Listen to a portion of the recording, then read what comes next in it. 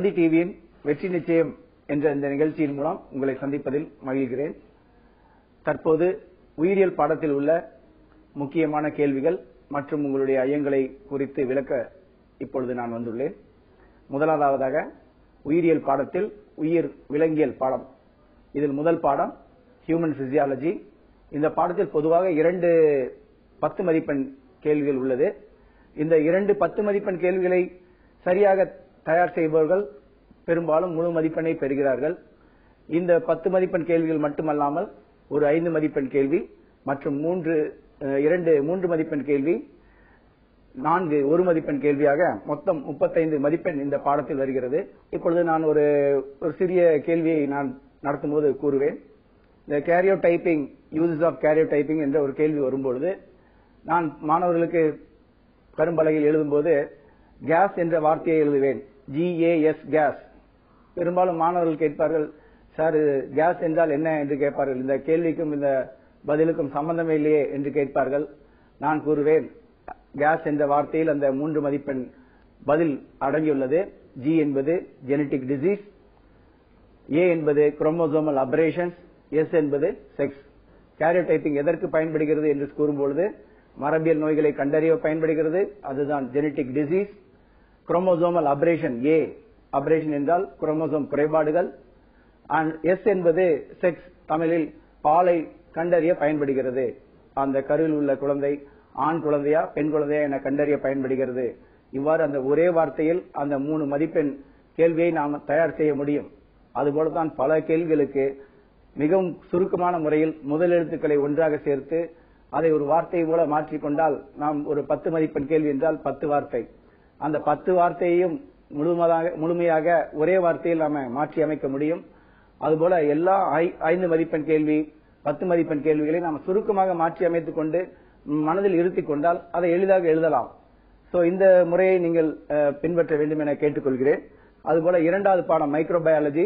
இந்த பாடத்தை பொறுத்த மட்டில் முக்கியமான கேள்விகள் அப்படின்னு சொல்லும் பொழுது அதில் அந்த அறிவியல் ஆசிரியர்களோட வரலாறு, அது மட்டுமல்லாமல் HIV அந்த நோயோட அறிகுறிகள், அந்த HIV அமைப்பு, அந்த HIV வைரஸோட அமைப்பு போன்ற கேள்விகள் எல்லாம் கேட்கிறார்கள். அந்த வைரஸ் கல்ச்சர் முறைகளை கேட்கிறார்கள். இந்த கேள்விகளை மாணவர்கள் தயார் செய்ய வேண்டும். இதில் ஒரு 5 மதிப்பெண், 3 மதிப்பெண் 1 மதிப்பெண் 3 என மொத்தமாக 11 மதிப்பெண் இந்த பாடத்தில் வருகிறது. அதுபோல 3வது பாடமாக இம்யூனாலஜி. இந்த பாடம் பொதுவாக கம்பல்சரி கொஸ்டின் 31வது கேள்வியில் கட்டாய கேள்வியாக வருவதால் இந்த பாடத்தை மாணவர்கள் முழுமையாக தயார் செய்ய வேண்டும். இந்த பாடத்தில் குறிப்பாக அந்த இம்யூனோகுளோபுலின், டைப்ஸ் ஆஃப் கிராஃப்ட், இதில் உள்ள ஒவ்வொரு பேராகிராஃப் பகுதியும் ஒரு முழு மதிப்பெண் 5 மதிப்பெண் கேள்வியாக வரக்கூடிய வாய்ப்பு உள்ளதால் இந்த பாடத்தை மாணவர்கள் முழுமையாக படிக்க வேண்டும். இதில் மொத்தமாக 12 மதிப்பெண்கள் இந்த பாட பகுதியில் வருகிறது. அடுத்ததாக 4வது பாடம் மாடர்ன் ஜெனடிக்ஸ். இந்த மாடர்ன் ஜெனடிக்ஸில் ஒரு 5 மதிப்பெண் கேள்வி, 3 மதிப்பெண் கேள்வி, 1 மதிப்பெண் 2 கேள்வி, மொத்தமாக 16 மதிப்பெண் வருகிறது. இந்த பாடத்தை பொறுத்தமட்டில் 3 மதிப்பெண் மிகவும் முக்கியமானது. ஏனெனில் இதில் 3 மதிப்பெண் கேட்கப்படுகிறது.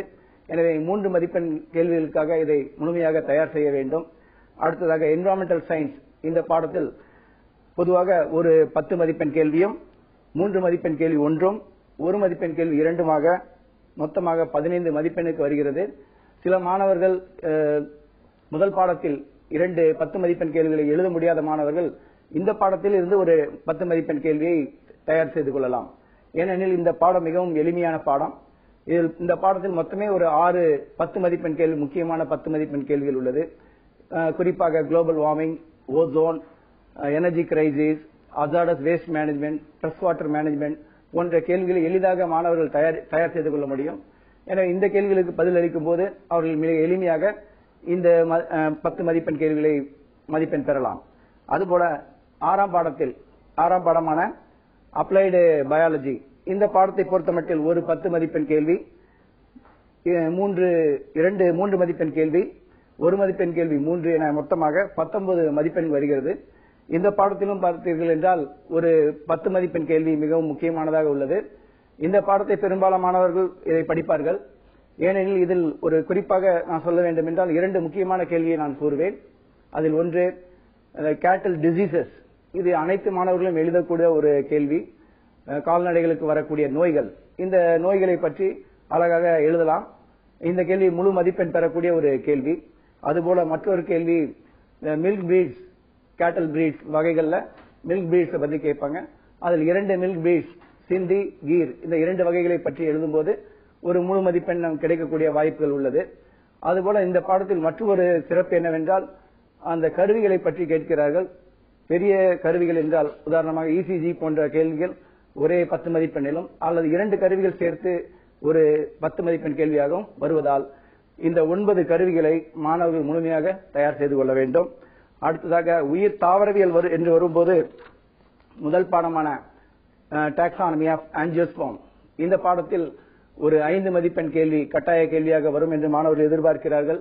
பெரும்பாலும் அந்த ப்ளூ பிரிண்டின் பிரகாரம் 25 முதல் 31 வகையிலான கேள்வியில் ஏதாவது ஒரு கேள்வி ஒரு கம்பல்சரி கொஸ்டினாக வரும்.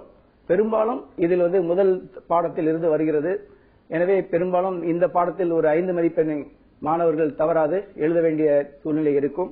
அதுபோல ஒரு 10 மதிப்பெண் கேள்வி, 3 மதிப்பெண் கேள்வி 2 ஆக 1 மதிப்பெண் கேள்வி 3 என மொத்தமாக 24 மதிப்பெண் இந்த பாடத்தில் வருகிறது. அடுத்ததாக 2வது பாடம் அனாட்டமி, உள்ளமைப்பியல். இந்த பாடத்தில் பெரும்பாலும் சில மாணவர்கள் எழுதுவதற்கு அச்சப்படுகின்ற மாணவர்கள் படங்களை வரைந்து இந்த பாடத்தில் மதிப்பெண்ணை பெறலாம். எனவே மாணவர்கள் இந்த பாடத்தை தயார் செய்யும் போது அவர்கள் பிராக்டிகல், அவர் செய்முறை தேர்வுக்கு இதை படித்ததாக இருக்கும்.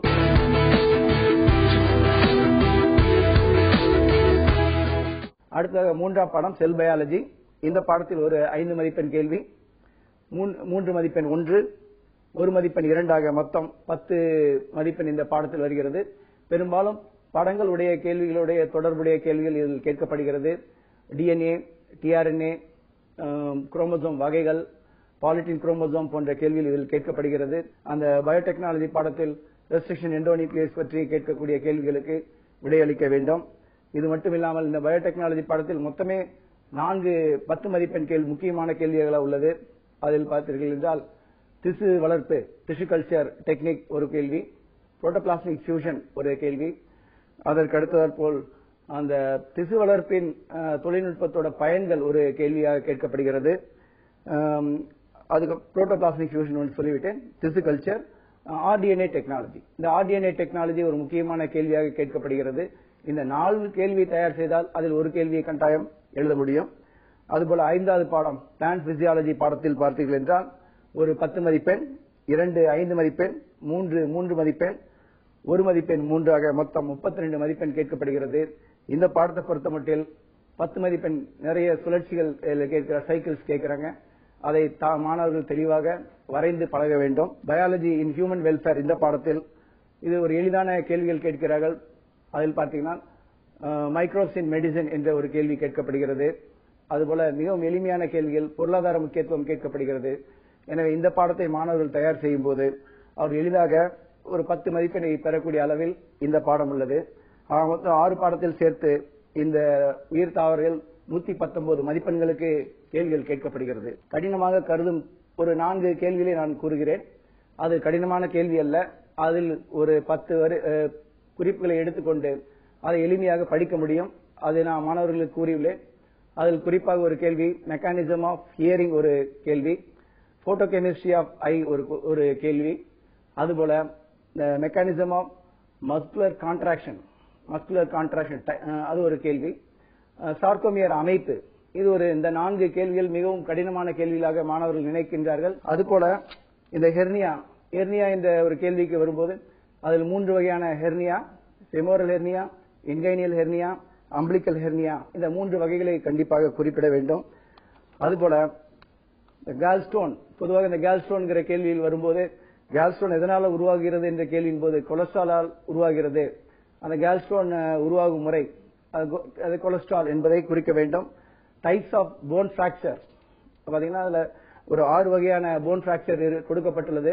அந்த 6 வகைக்கு ஒரு எளிய படங்கள் வரைந்து இதனை எளிமையாக விளக்க முடியும். ஆர்த்ரைட்டிஸ் என்ற கேள்வியில் அதில் பார்த்தீர்கள் என்றால் ஒரு 4 வகையான arthritis, metabolic arthritis, infective arthritis, rheumatic arthritis போன்ற 4 வகையான ஆர்த்ரைட்டிஸ் கொடுக்கப்பட்டுள்ளது. மெட்டபாலிக் ஆர்த்ரைட்டிஸ் மற்றொரு பெயர் அதற்கு கவுட் என்று சொல்வார்கள். அதில் சோடியம் யூரேட் கிறிஸ்டல்ஸ் படிவதனால் ஏற்படக்கூடிய ஒரு ஆர்த்ரைட்டிஸ்.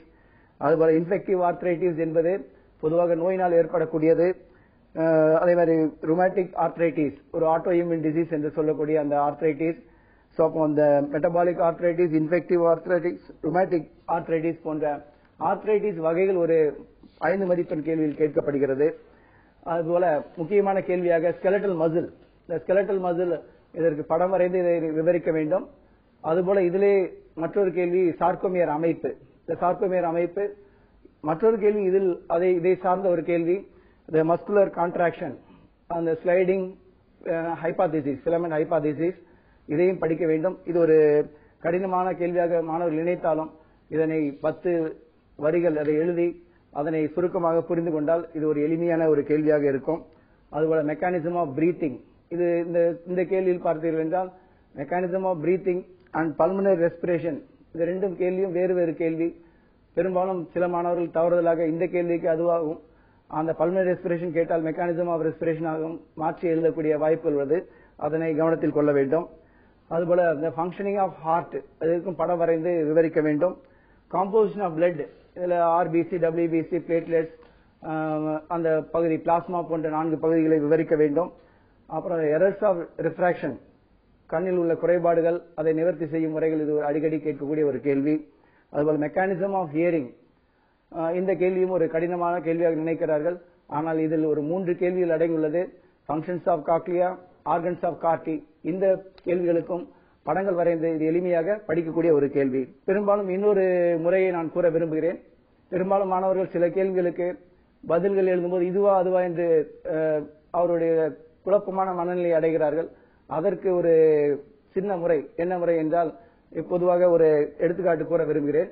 ட்ரிப்னோசோமா கேம்பியன்ஸ், இது எந்த நோயை உருவாக்குகிறது என்று கேட்கும்போது ஆப்பிரிக்கன் ஸ்லீப்பிங் சிக்னஸ், அதில் நான் சோமா என்றால் ஆப்பிரிக்கா என்று மாணவர்கள் கூறுவேன். சோமா என்று வந்தால் ஆப்பிரிக்கா, ஆப்பிரிக்கன் ஸ்லீப்பிங் சிக்னஸ். அதே மாதிரி லிஷ்மேனியா டோனோவானி, இது எந்த நோயை உருவாக்குகிறது என்றால் காலா அஜார். நான் ஒரு விளையாட்டாக கூறும்பொழுது வாணி அஜாரை திருமணம் செய்து கொள்கிறார் என்று கூறுவேன். இதன் மூலம் அந்த வாணி என்ற வார்த்தை வரும்போது அஜார் அதற்கு பொருத்தமான வார்த்தையாக இதை நாம் எளிதாக தேர்ந்தெடுக்க முடியும். இது ஒரு அந்த நேர தேர்வு நேரத்தில் ஏற்படுகின்ற ஒரு பதட்டத்தை தணிப்பதற்கான ஒரு சிறிய முறையாக மாணவர்களுக்கு கூறுவேன். அதுபோல இம்யூனோகுளோபுலின் என்று கூறும்போது அது ஒன்றுமில்லை, அது வெறும் ஒய் என்ற ஒரு எழுத்தை ஞாபகத்தில் வைத்துக் கொண்டால் அந்த கேள்வி பதிலை எழுதிவிடலாம். அது லைட் செயின், ஹெவி செயின். அதை பற்றி லைட் செயின் என்பது ஒரு 25,000 டால்டன், ஹெவி செயின் என்பது ஒரு 50,000 டால்டன் என்று அதை மிக எளிதாக எழுதக்கூடிய ஒரு கேள்வி. அதே போல இன்னொரு முக்கியமான கேள்வியை பற்றி கூற விரும்புகிறேன். கேரியோடைப்பிங் என்ற கேள்வி. இந்த கேள்வியில் நிறைய 1 மதிப்பெண் கேள்வி, இது 5 மதிப்பெண், 3 மதிப்பெண்ணில் வரக்கூடிய ஒரு கேள்வி. இந்த கேரியோடைப்பிங் எழுதும்போது மாணவர்கள் இதை மனப்பாடம் செய்வது கடினமாக உள்ளது என்று கூறுவார்கள். அதற்கு ஒரு சின்ன முறையை நான் கூறுவேன். அதில் ஒவ்வொரு 7 தொகுதிகளாக பிரிக்கப்பட்டுள்ளது. அதில் குரூப் ஏ என்று சொல்லும்போது 1, 2, 3, நான் சொல்லேன் 1, 2, 3 என்பது லோயர் பிரைமரி என்று ஞாபகம் வைத்துக்கொள் என்று கூறுவேன். அடுத்து பி தொகுதியை சொல்லும் பொழுது 4, 5 இது அப்பர் பிரைமரி என்று ஞாபகம் வைத்துக் கொள்ள வேண்டும். அடுத்து சி தொகுதியை பற்றி சொல்லும்போது 6 முதல் 12 கூடுதலாக ஒரு எக்ஸ் குரோமோசோம், 6 முதல் 12 என்பது ஒரு ஹையர் செகண்டரி என்று ஞாபகத்தில் வைத்துக் கொள்ள வேண்டும். அதற்கடுத்து டி என்ற தொகுதியை சொல்லும்போது 13, 14, 15 இது ஒரு காலேஜ், அப்போ பிஎஸ்சி என்று ஞாபகத்தில் வைத்துக் கொள்ள வேண்டும். அடுத்து இ தொகுதியை சொல்லும்போது 16, 17, 18 இது எம்பில் என்று ஞாபகத்தில் வைத்துக் கொள்ள வேண்டும். காலேஜ் பிஎஸ்சி முடித்தவள் எம்எஸ்சி 2 வருடம், எம்பில் 1 வருடம், அவ்வாறு ஞாபகத்தில் கொள்ள வேண்டும். அடுத்து எஃப் தொகுதியை பற்றி சொல்லும்போது 19, 20 இது ஒரு பிஹெச்டி என்று ஞாபகத்தில் வைத்துக் கொள்ள வேண்டும். அடுத்ததாக ஜி தொகுதியை சொல்லும்போது அதை மேரேஜ் திருமணம் என்று ஞாபகத்தில் வைத்துக் கொள்ள வேண்டும். 21, 22 மற்றும் ஒய் குரோமோசோம் இந்த தொகுதியில் அடங்கியுள்ளது. இப்பொழுது ஒரு கேள்வி கேட்பார்கள், ஒய் குரோமோசோம் எந்த தொகுதியில் உள்ளது என்று சொல்லும்போது கடைசி தொகுதி ஜி தொகுதி என்று எளிமையாக நாம் பதில் கூற முடியும். அதேபோல எக்ஸ் குரோமோசோம் எந்த தொகுதியில் உள்ளது என்று சொல்லும்போது சி தொகுதியில் உள்ளது என்று எளிதாக கூற முடியும். இது ஒரு மனப்பாடம் செய்வதற்கான ஒரு முறை.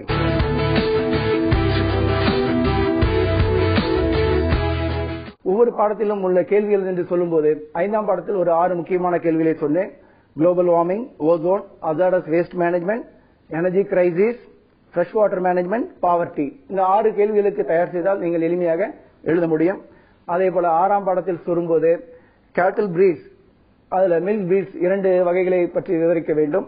அதுபோல கேட்டில் டிசீசஸ், கால்நடைகளுக்கு வரக்கூடிய முக்கியமான நோய்களை பற்றி விவரிக்க வேண்டும். இந்த 2 கேள்விகள் ஒரு முக்கியமான ஒரு கேள்வி. அதுபோல கடைசி பாடத்தில் ஐசோலேஷன், ஸ்பீசியேஷன், ஜெனடிக் டிரிப்ட், ஹார்டி-வைன்பெர்க் விதிகள் போன்ற முக்கியமான கேள்விகளை மாணவர்கள் தயார் செய்து படிக்க வேண்டும். அதுபோல உயிர் தாவரவியல் பற்றி சொல்லும்போது இந்த பெந்தமுக்கர் அட்டவணை, இந்த பெந்தமுக்கர் அட்டவணை ஞாபகம் வைத்துக் கொள்ளும்போது நான் சொல்லுவது நீ போட்டோகிராபிக் மெமரியை பயன்படுத்த வேண்டும் என்று. போட்டோகிராபிக் மெமரி என்பது அந்த பக்கம் உன்னுடைய கண் முன்னால் வர வேண்டும். சோ அதை பலமுறை நீ பார்த்தா எப்படி உன்னுடைய ஒரு படம் கண் முன்னால் ஞாபகத்தில் வருகிறதோ அதுபோல அந்த படத்தை கண் முன்னால் கொண்டு வந்து நீ எழுத வேண்டும் என்று கூறுவேன். அதனை பயன்படுத்த வேண்டும். அதுபோல இந்த சொலனேசி குடும்பத்தில் உள்ள அந்த மருந்து தாவரங்களை பற்றிய கேள்விகள் ஒரு முக்கியமான 3 மார்க் கொஸ்டின்ல வரும். அதுபோல பொருளாதார முக்கியத்துவம் 5 மதிப்பெண், பொருளாதார முக்கியத்துவம் 4 பாடங்களிலும் மாணவர்கள் தெளிவாக அதனை தனித்தனியாக எடுத்து எழுதி அதை பயிற்சி செய்ய வேண்டும். அதுபோல யுஃபோர்பியேசி தாவரத்தில் அதன் வகைகள் என்று ஒரு கேள்வியில் வரும். அதற்கு எளிதாக யுஃபோர்பியா என்பது சயாத்தியம், resinous communis பானிக்கல், crotons பார்சிஃபிளோரஸ் simple resume, அகாலிஃபா Indica கேட்கின், பிலாந்தஸ் அமாரஸ் என்பது சாலிட்டரி சைன் என்ற 5 வகைகளை எளிமையாக எழுத முடியும். அதுபோல மியூசேசி குடும்பத்தில் ஒரு கேள்வி, மியூசா ராவணாலா வேறுபடுத்து, அந்த கேள்வியை பட்டியலிட்டு விவரிக்கக்கூடிய ஒரு கேள்வி. அதுபோல 2ஆம் பாடத்தில் இந்த வேறுபாடுகள் என்று வரக்கூடிய கேள்விகளை மாணவர்கள் மிக எளிதாக பயிற்சி செய்யக்கூடிய ஒரு கேள்வி. அதில் பார்த்தீர்கள் என்றால் இருவித்திலை தாவரத்தண்டு, உருவித்திலை தாவரத்தண்டு வேறுபாடுகள் இவை எளிதாக எழுதக்கூடிய சில கேள்விகள். அது மட்டும் இல்லாமல் இந்த ஸ்ட்ரக்சர் ஆஃப் ஸ்கெலட்டல் மசில் இந்த கேள்வியை தயாரிக்கும் போது அந்த 10 வரிகளை தயார் செய்து அதில் 10 வரிகளில் உள்ள முக்கியமான கீவேர்டை தயார் செய்து மாணவர்கள் இதை பயிற்சி பெற வேண்டும். அது மட்டும் இல்லாமல் இந்த முக்கியமான ஒரு கேள்வியில் சொல்லும்போது ஆக்சின் வாழ்வியல் விளைவுகள், பிசியாலஜிக்கல் எஃபெக்ட்ஸ் ஆஃப் ஆக்சின், இந்த கேள்விக்கு மாணவர்கள் தயார் செய்யும் போது அதனை மிகப்பெரிய பகுதியாக நினைத்து அதை மனப்பாடம் செய்வார்கள். அதனை மனப்பாடம் செய்ய வேண்டிய அவசியம் இல்லை. அதில் ஒரு 6 வார்த்தைகளை நான் கூறுகிறேன். அதிலிருந்து நீங்கள் அந்த 5 மதிப்பெண் கேள்வியை மனப்பாடம் செய்து கொள்ளலாம். இது மனப்பாடம் செய்யும் முறை அல்ல, இது ஞாபகம் வைத்துக் கொள்ளும் ஒரு முறை.